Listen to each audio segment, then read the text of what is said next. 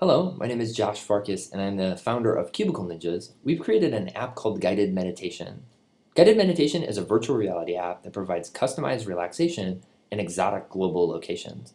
Now, you may be familiar with the concept of meditation, but you might not think it's all that exciting or interesting, or you may be scared away that you're doing it wrong. We try to make meditation fun and an interesting experience. So we provide over 150 plus virtual locations to relax in, as well as over 100 plus relaxation techniques.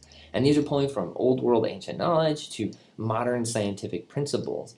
And all of this means that you have over 100,000 plus calming permutations that you can choose from to build the best experience possible for you.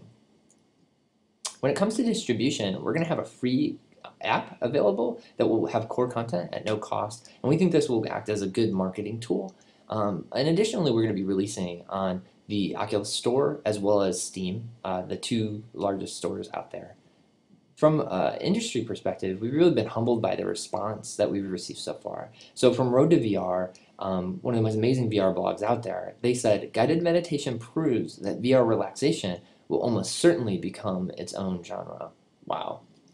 And from the Meaningful Play Conference, we received the Most Innovative Game Award. And consumers are just as excited, and we've received 5,000 downloads of the app just within the first week alone with $0 marketing spend. The stats are really telling. 50% of Americans haven't yet taken a single vacation day in 2014, and yet 219 million people per week watch online video. So it goes to show relaxation and escapism using technology is not a new thing, and we think with VR, it's a perfect fit. The estimated audience is 40 million VR users in 2016 and 80 million VR users in 2017, so very, very large audience. And we're not just focusing on consumers, we're focused as well as on medical for end-of-life and senior living care, as well as from a government perspective for military and PTSD uses. And we have a three-tiered business model. There's that free app, which will provide core content access, but a limited set of virtual environments and limited access to the premium content.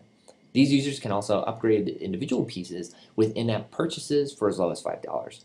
But our core push is going to be towards a subscription.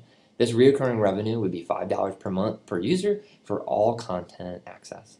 And we see 100,000 users in 2016 and 200,000 users in 2017. Thank you so much for your time, and really excited to hear your thoughts.